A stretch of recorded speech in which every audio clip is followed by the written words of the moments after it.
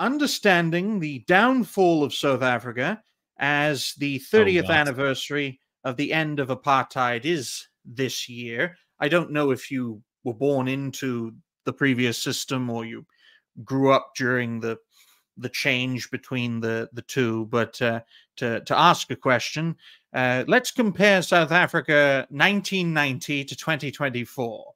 Which is the better Jesus year? Christ. 1990. I was a year old. Oh, right. I was born in 89. Yeah. Ah, right. So you literally grew up at the tail end of the regime. Yeah. Grew up at the tail end of the regime. Yeah. Young boy or a teenager during the early 2000s, mid 2000s. Oh, my mathematics are going to hell. Yeah. So I left South Africa in 2001.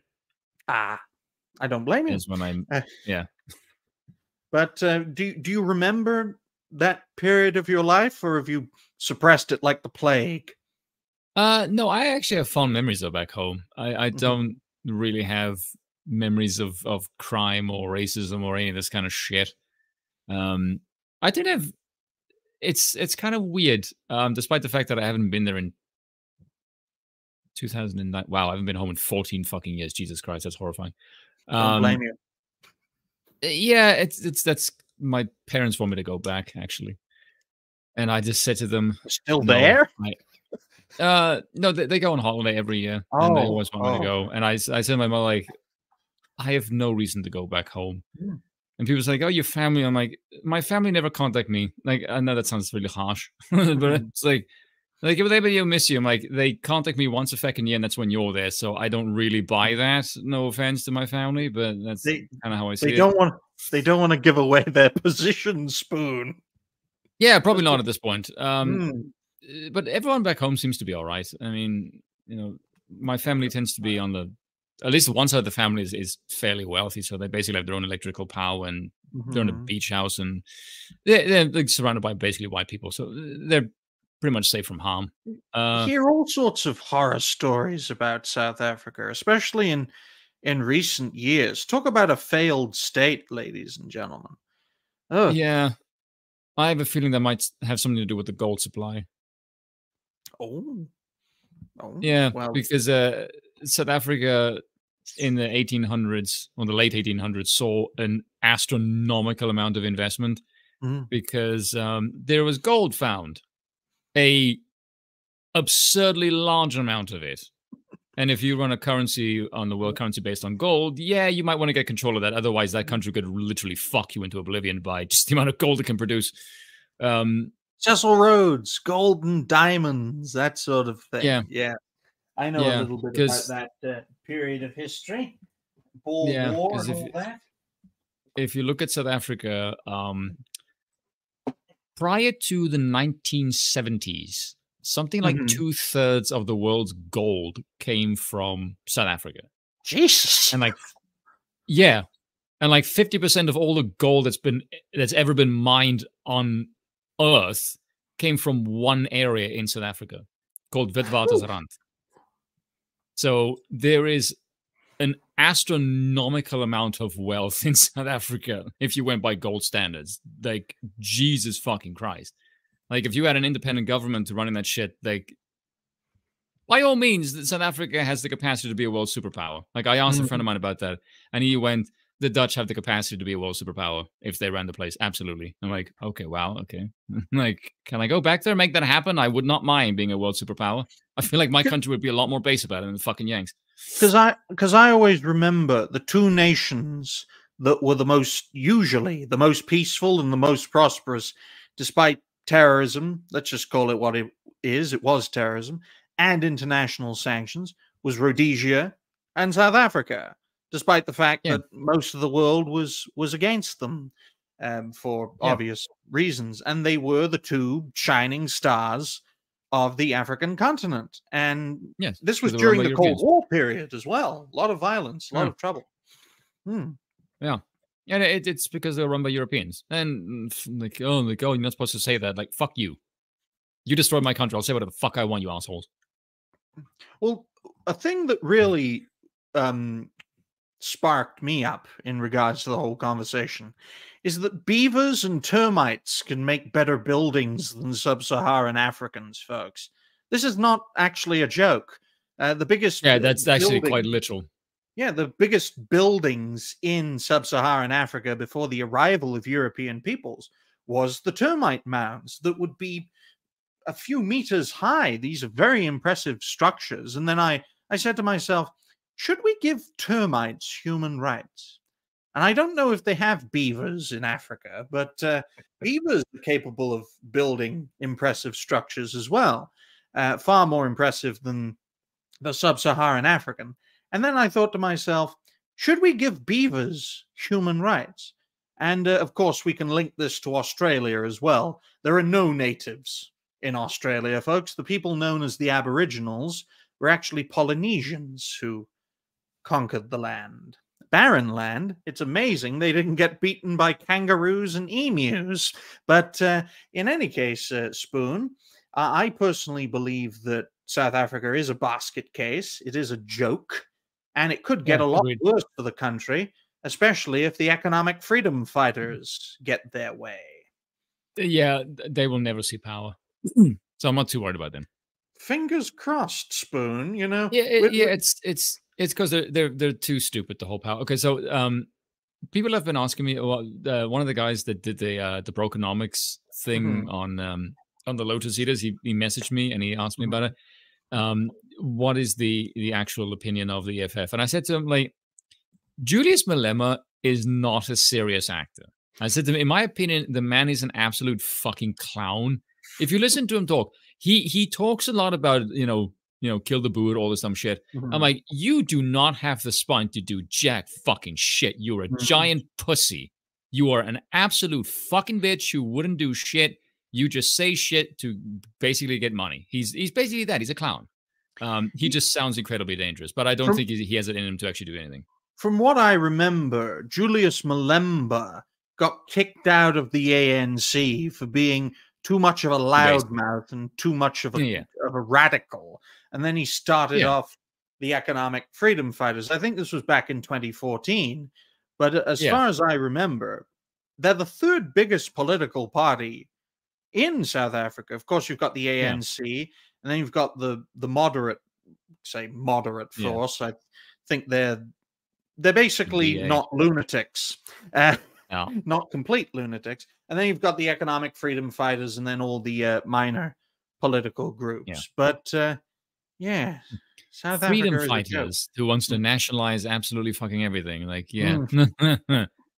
we're going to consolidate all fucking power to the state, but we're totally going to be freedom fighters. Like, who the fucking hell do you think you're kidding, you dumbass? Who the fuck is going to... Okay, never mind. I'm not going to ask who's going to buy that. A shitload of people will. Well, not exactly a bright people. Oh my fucking god! Don't Zimbabwe even bought Zimbabwe. It for decades. But that's okay. Pattern recognition. Like, if you want to know, like, why do I have the opinions that I do? That's the kind of shit that I see. Is I see that kind of stuff and go, you really want me to believe these fucking people can run anything new? They are absolute fucking troglodytes. Hey, they can run something, Spoon. To the ground. Yeah, maybe. Yeah. And people say, like, oh, you're prejudicial. Like, you're damn fucking right I'm prejudicial. I like having a regime that functions. That's kind of how my prejudice works. And I'm not going to change it. You can fuck off. Well, it's great to see Third for the second. I hope you're doing well, my good man. Sargon is a very busy man. Carl is a family man. He's also a business owner. Plus, I don't know him. And as I said before, it's not what you know, it's who you know. So if you can arrange that third as a third party, that would be fantastic. But until that happens, oh well, move on. I would actually like to get some of his crew on our channel, actually. I've actually been talking to a few of them. Well, that's good. You see these kinds of connections, folks. I wouldn't have gotten to know Spoon without Nerd Wars. And Spoon, he has fine talks with fellow creators, far more professional than I am. It's these kinds of connections that bring us all together, break down the barriers, unplug people from the regime propaganda. And there are layers of this propaganda, folks. It's like an onion. Think of the Trek film. Onions have layers. that sort of thing. The red I will, pill I, and I will go say for on. me, it is very, very weird Hmm. talking to people because I came late in the game and I've been watching some of the people I speak to now for years. So it is kind of strange to having watched them now, hearing some of them call me friend. I'm like, Hmm. I don't know how to feel about this. This is really weird. It's kind of strange to me. Hmm. Um, Quite frankly, I'm amazed anyone has gone through the past 10 years as a content creator and come out of it sane, because most people haven't. Most fellow creators who started off, in the Gamergate days, most of them, have lost their fucking minds. Yeah. exactly. Folks like Yeah. Sargon, Carl, Benjamin are the exception, not the rule. I can, I have a, I can maybe take a guess for that. Hmm. I think it's because a bunch of people, because Gamergate was in most ways actually political. It just happened to hit a cultural tide. Hmm. And so, okay, so here's a good example. Do you remember when As did the whole pronoun rant thing? Yes, yes. Yes, that was a Mm. good indication of who had actual political acumen and who were just fucking twats. And you could see people like Chris Raygun and Oh, Axeman were oh just gosh. fucking lemmings, absolute Oh, morons, no political acumen whatsoever. Um, Ackman, a man who was a victim of cancel culture, now joining a dog-piled cancel as. I mean, the irony. Oh, don't get me yeah, started on Chris Raygun, another fucker who's bleeding out support. He's lost 41,000 subscribers in the past 2.5 years. That just goes to show how much support he's lost. 8% of he's his all. audience. I've also Mm. noticed these people are unbelievably fucking smug Mm. and The have no fucking arrogance. reason to be. While they bleed audience members, like, how are you this fucking cocky and you're also losing subs? Like, what the fuck? You have less views, less of an audience, but you're more arrogant. Like, Mm. what the fuck? This makes no sense to me whatsoever. Mm. Um, That's why I try to be humble, because I know that if I can do this, most folks can do it. I have a budget of zero, folks. These are my twin towers of physical media. No, they will never fall. And yeah, this is my television, and the lights and the laptop screen create a nice little face. So yeah, yeah. it's the small things. But the point is, folks, It reminds me don't of be an Johnny's plank from Ed, Ed and Eddie. well, why, Now that I thank see you. it, I'm like, I can't unsee it. I keep looking at it now. The point is, ladies and gentlemen, don't be an arrogant prick as a content creator. You have Unless you to can pull it stay off. humble. Yeah, well, I can never pull it off, so that's why I just say stay humble. Because I can I somewhat think pull it off, but I need to actually be very confident in what I'm saying. mhm, mm. Because I um don't like people who are smug for no fucking reason. That, like, mm, as someone who gets accused of being conceited all the time, it genuinely pisses me off when people are arrogant and you can tell just like with really cursory glances that no, you're mm. just full of shit. That really does piss me off. Like when I try at least be consistent, like no one has ever said to me, Spoon, how did you get to this? You're pulling this out of your ass. Like, no. Okay, except for Well, one video oh, that happened. Yes. But I had a lot of defenders. It was the it was a video where Sargon had a go at James Lindsay oh yeah. because Sargon said liberalism leads to communism, and James Lindsay lost his fucking marbles over that. Um, and I thought that it was kind of weird to me because it was a very simple explanation. Like people tend to get very fancy about it, and I'm like, no, no, no, it's actually a lot easier than this. Communists hate hierarchies. Mm. Liberalism creates a hierarchy because if you give people free choice to do whatever the hell they want, and you focus the world based on materialism, the people who can make the best product tend to rise in the hierarchy. That's generally how the wealth generation goes. And they get pissed off at the hierarchy, and the hierarchy is based on who has fucking money, and then they just topple this order. So they're basically just termites that go like, we don't like the regime and fuck off. Hence why you can get it in any regime. And those like that's how you get communism in a liberal regime. It's because they basically hide a hierarchy and they will just topple any power structure that they don't like because they Like think an it's oppressive or some shit. infestation. Yeah, pretty much. Hmm. And so that was my justification. And I read extracts that James Lindsay's co-author did. And I read this woman's work and went, holy shit, this woman is so stupid as fuck. I just read it. I just read a book extract on one of the pages. And I didn't tell people what it means because I just thought, this is so fucking obvious. I don't need to explain it.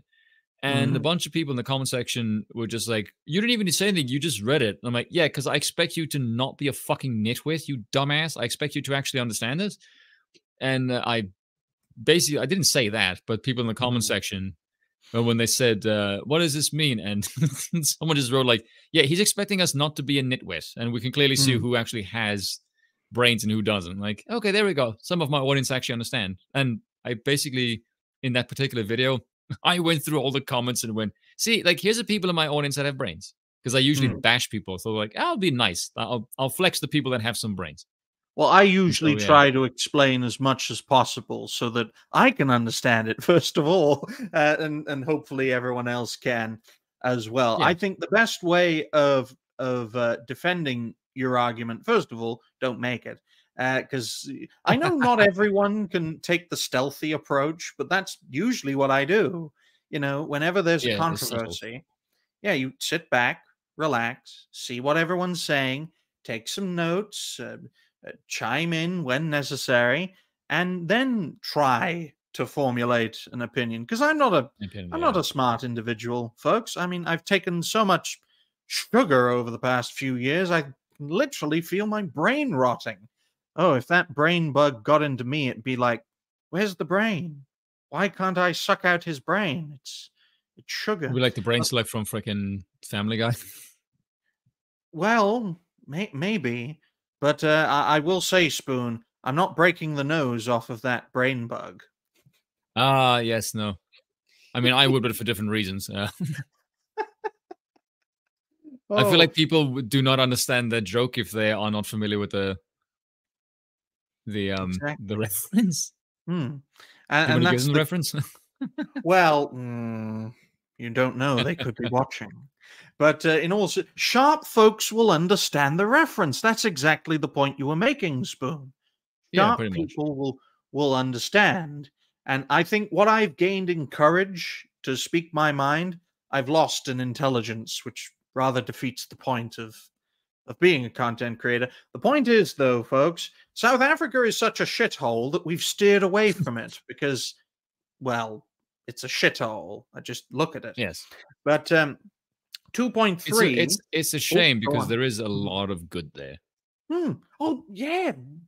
Africa as a continent probably has the most potential of any of the continents on planet Earth. Yes. The problem isn't the resources or the geography. Yes. Yeah, it's the management and, quite frankly, the fucking people. So 2.3, ladies. I did say this. If South Africa was ever under white rule, I would move back home tomorrow. I'd probably move there. Climate's probably better.